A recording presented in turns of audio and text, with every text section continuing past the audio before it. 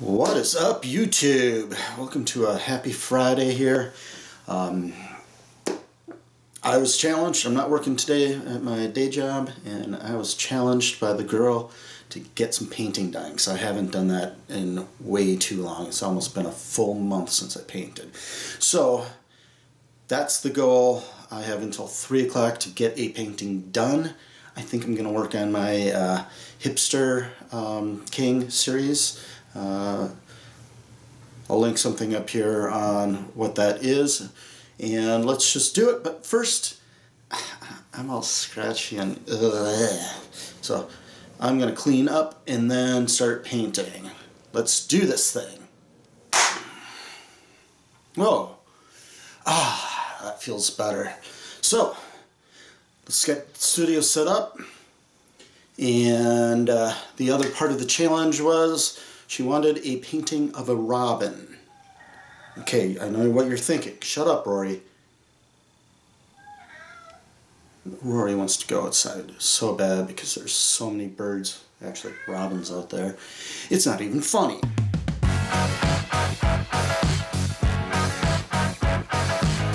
So I know what you're thinking. Robin, Hipster King. Robin, Hipster King. What am I going to do? I'm going to be a little tricky. I'm going to break the rules. Because a creative person should always break the rules. Yes, I am doing a Robin Hipster King. As in Batman and Robin. Ha, a little fan art there. So let's get to it. Finally ready in the studio. Got my brushes. Got my paints. I just want to talk a couple seconds on my palette and how I arrange it. Acrylics, I usually use paper plates, and they are disposable. They are cheap, and acrylics tend to dry fast and hard, so they're hard to scrape off glass like I use for my oil paintings. And I'm using a pretty simple palette here. I'll just go through the colors.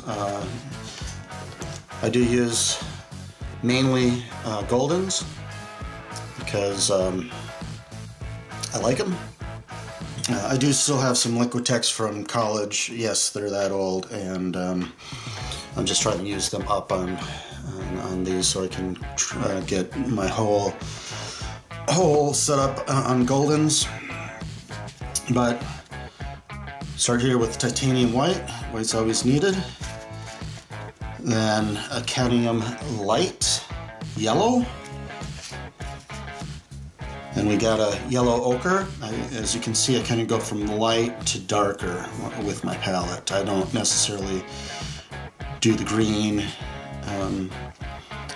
the red before the yellows, and go in regular rainbow orientation.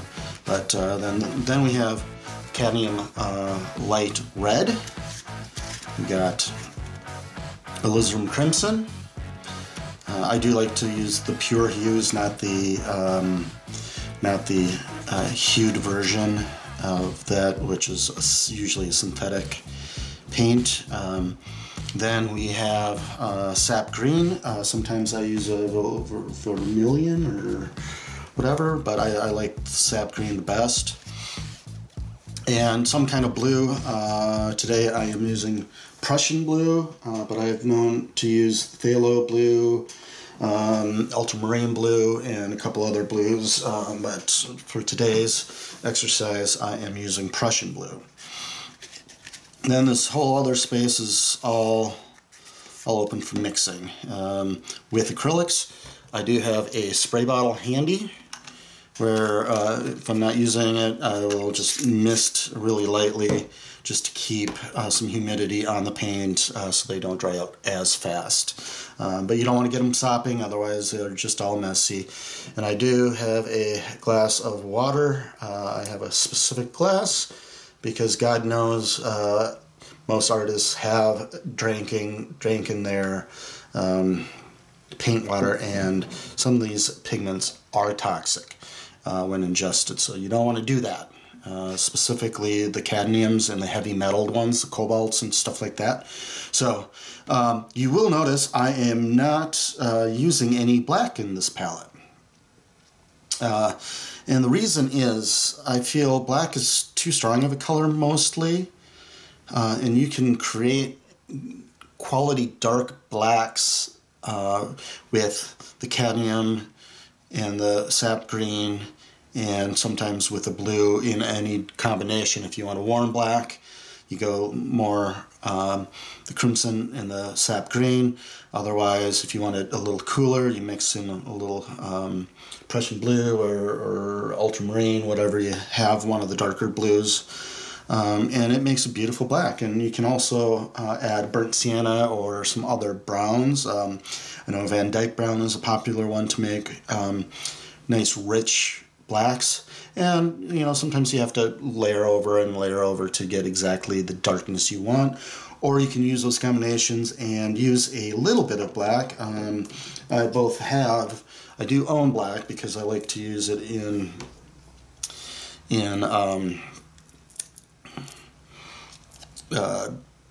to make green, believe it or not. It's a great thing. I have ivory black in the Liquitex. Again, this is pretty old paint. So then I have Mars black in the golden. But I will do a demo of how to make beautiful natural greens with black and cadmium yellow light at some point. Well, today. Yeah, there you have it. That's the palette. So let's get started. I'm going to use an array of small brushes because I'm painting small today. As you can see, this will be a coaster painting. This is a New Belgian slow rider coaster. I have a billion of these, I swear to God. Hipster King. Why do I do a series called Hipster King? Hipsters kind of have this kind of weird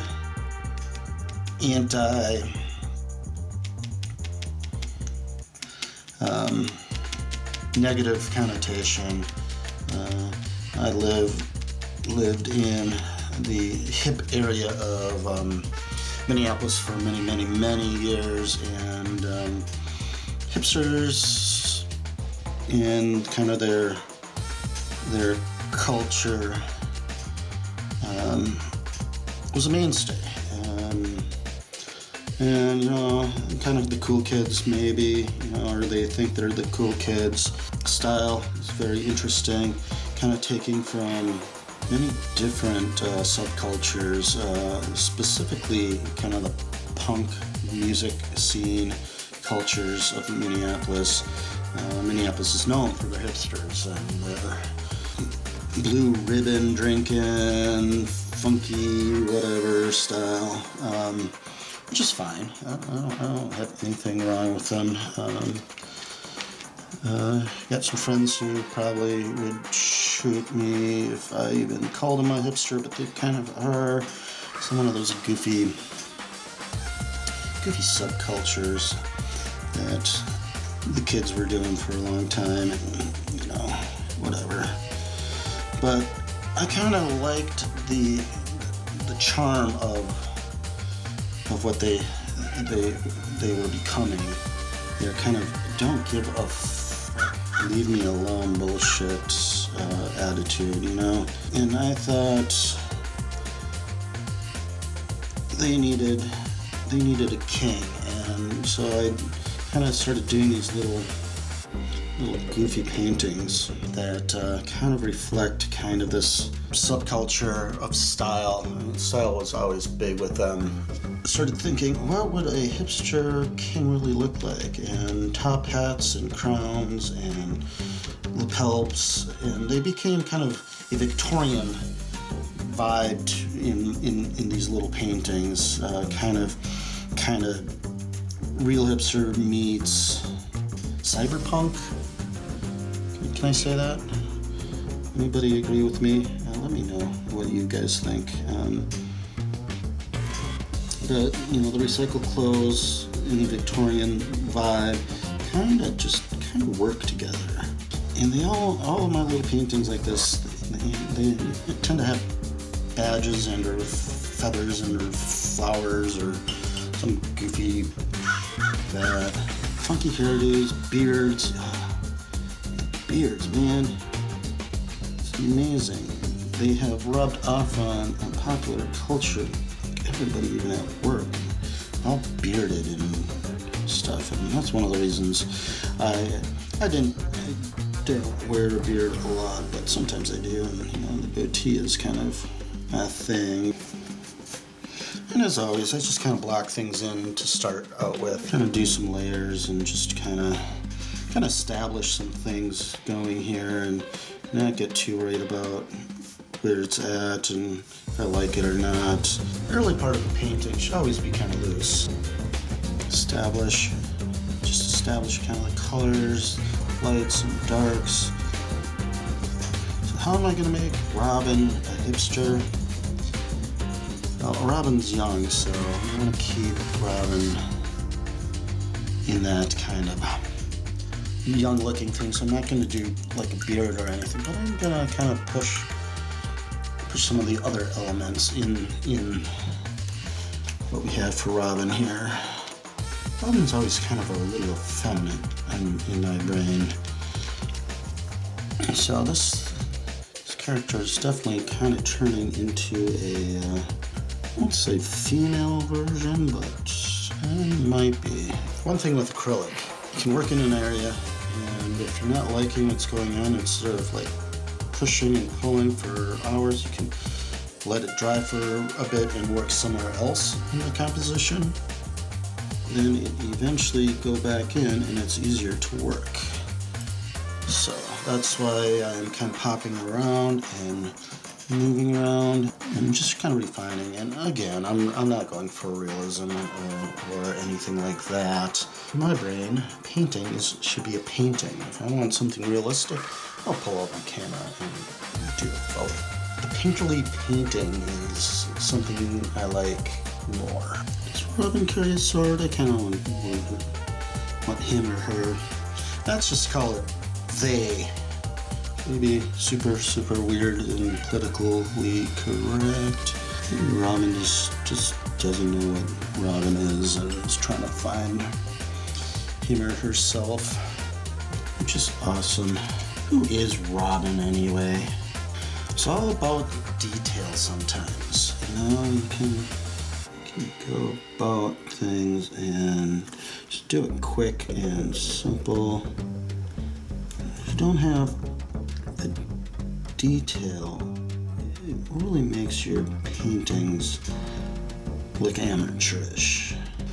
And don't be afraid to use colors that are unexpected in your art, because that adds visual interest. So I'm putting green in the hair, even though it's mostly blue, but I kind of want something to just kind of tie some of the other colors in and just give that just a little something extra.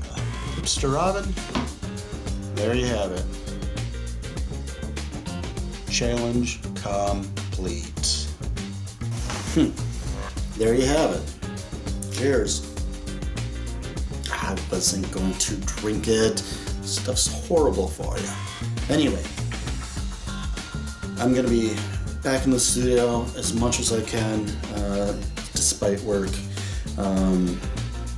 I would love to hear what you're creating right now. I'm assuming if you're watching me, you're painting. Why don't you drop a link below? Let me see your stuff.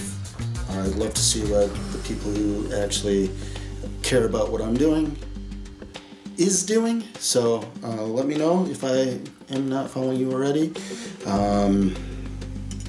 Do all those good things that YouTubers like to tell you, that, and you know, press the button and ring that bell if you want.